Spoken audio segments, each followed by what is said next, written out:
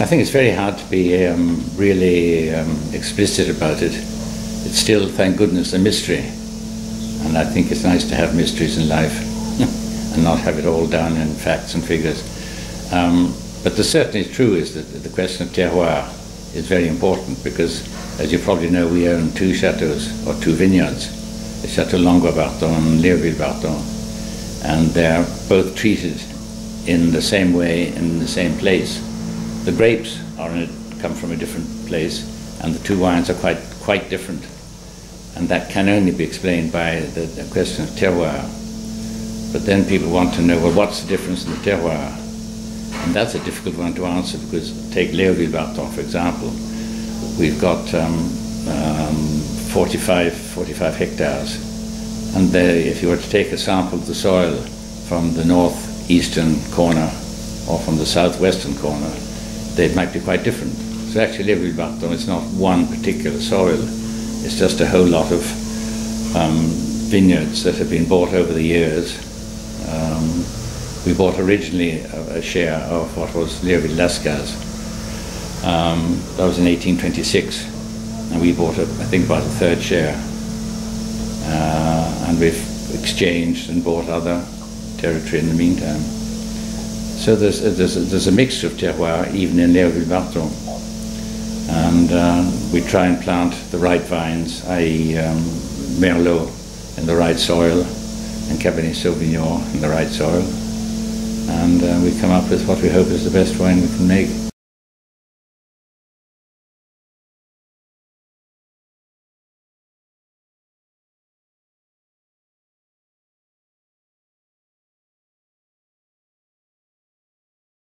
But of course, apart from everything else, we're very dependent on the good God and the weather He sends us. And so it's not only a question of terroir. Obviously, in some years we have what we call a really typical Saint-Julien flavour. And I think all the wines of Saint-Julien have something in common. I think it's more a question of, well, Margaux, for example, are considered to be rather lighter in style, rather delicate in flavour and everything, and Pauillac is a more robust wine and everything else. But I would defy anybody to guarantee they would be able to recognise which area the wines come from. Some people can make a good guess and sometimes get it right, but nobody is infallible. So I mean, there is a difference, but it's not as obvious as that. And obviously man comes into it too. The way he treats his wine, the way he treats his grapes once they come in and get turned into wine, that can vary too. So the person, the owner or the régisseur or whoever, or the maître de chai, does count as well. So there's a mixture. And Pauillac is more robust, and Saint-Julien has the benefit of both.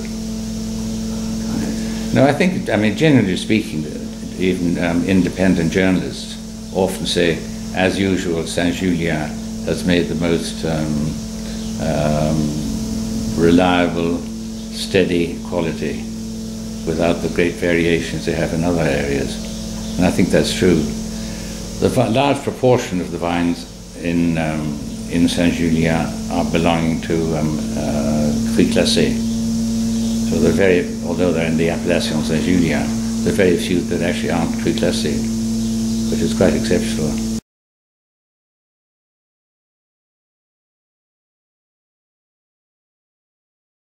Yeah, but there again, I would say that I'm not infallible, and I don't think anybody would guarantee to recognise Langoa from Léoville.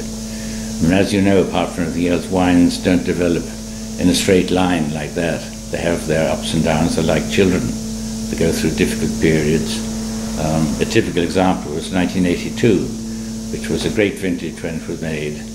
And then a few years ago, about 10, 12 years ago, people were beginning to say the wines are not holding up well and everything, and even 1 or 2 big investors sold out their stock and now regret it because it had a second lease of life, and those 82s are now tasting fantastic again. So I mean, there are ups and downs, so it's very difficult to be able to lay down strict rules about it.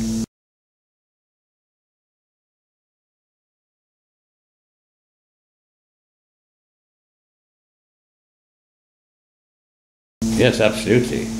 I will argue with you slightly about the word collector, because I'm afraid collectors are very often people who have no intention of drinking the wine ever. So it's purely an investment like stocks and shares. That I think is a pity. I think wine deserves better treatment than that. But certainly I think, I was actually talking about it yesterday, I think there's what I call a plateau at a certain level when a wine reaches what people refer to as a peak. But the plateau is actually the opposite to a peak. The peak is like this, and the plateau is like this. And there are certain wines, again, I go back to 82, for example, that have a long life of drinkability. They have been good, and some people say, oh, we must hurry up and drink them, and other people say, oh no, keep them longer. The answer is just to try and enjoy them over as long a period as you can. I'm probably more for drinking wines before they go on the downhill, because then it's too late to do anything about it. Whereas if you think you're drinking it perhaps too early, you can always wait.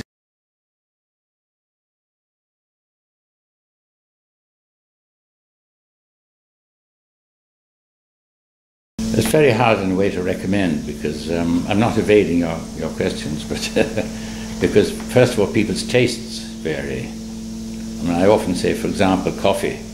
People tasting coffee, some people have cream or milk in it, and other people have sugar in it, and they're all enjoying coffee. And same with wine, not that we put sugar or milk in wine, but wine has a certain flavour. And there's you can have two people tasting the same wine, and one of the people will say, oh, it's coming along nicely, it should be ready in a few years' time. And the other people say, no, I think it's already reached its peak. So they're not, and there's no hard and fast rule about it. And I think it's a pity that people are inclined to be lacking in the courage of their own convictions. I think people should make up their own mind what they like and not wait to be told. I get rather irritated by people who come along, you give them a glass of wine, and before they've even smelt it or looked at it, they say, tell me what I'm supposed to find here. I said, no, you tell me what you're supposed to find, what you do find, or not supposed to, what you do find, not what you're supposed to find.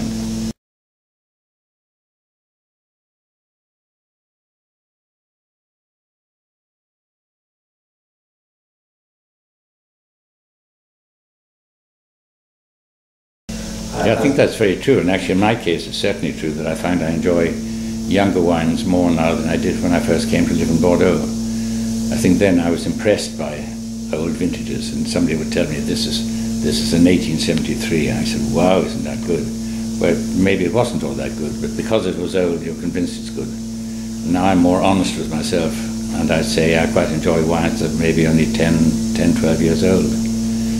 But I've often told people that it's more important to, that in fact you get more pleasure out of drinking young wines from intermediary vintages, like not the great blockbusters of 2000, 2005, etc., but the 2001, even 2004.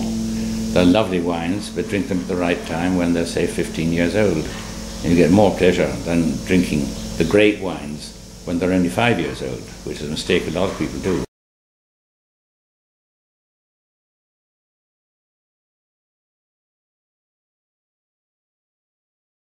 Yes, no, so wine's coming along very nicely.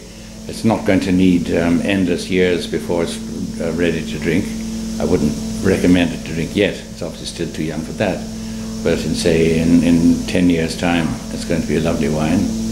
It doesn't have the big, heavy structure of 2009 or 2010, which were exceptional years.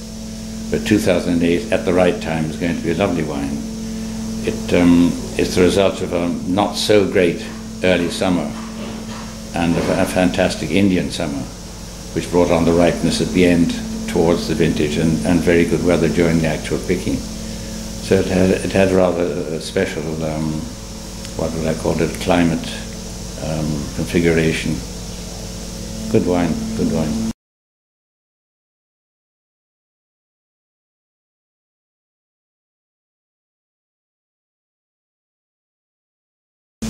Well, I was once asked actually at the Wine Spectator meeting in New York.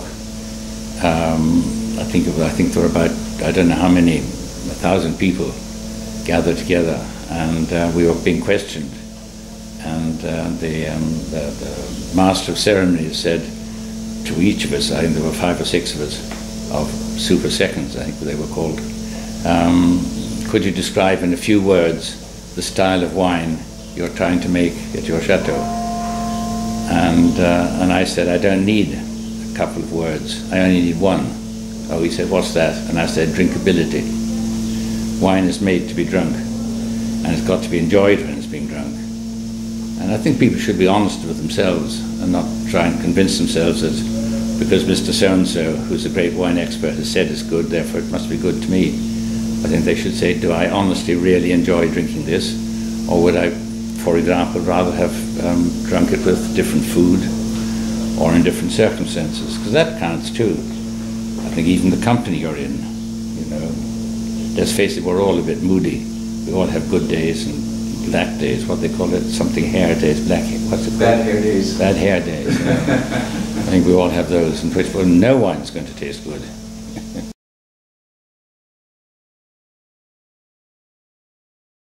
Yes, I don't think you should force yourself to say, I've got to convince myself that Bordeaux is good. I think it's got to happen naturally. And I think it usually will. I mean, people talk about young people's career in wine drinking, and very often starts off as sweet white wine, then turns to dry white wine, and from there on to Bordeaux, Burgundy, California, Chile, Australia. I mean, and it's very hard to generalize too. If you come to think of it, I sometimes get irritated, I must admit, with headlines in newspapers saying disaster in the French vineyards. Well, what's a French vineyard? Are we talking about Alsace or Champagne or Burgundy or Bordeaux or Languedoc-Roussillon? And French vineyards doesn't mean anything.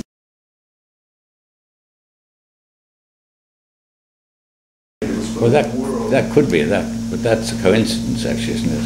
Yeah. I mean, I was born in a year 1930, which didn't produce any good wine in any country. I mean, neither France nor Portugal, Spain, Italy, nobody produced good wine in 1930.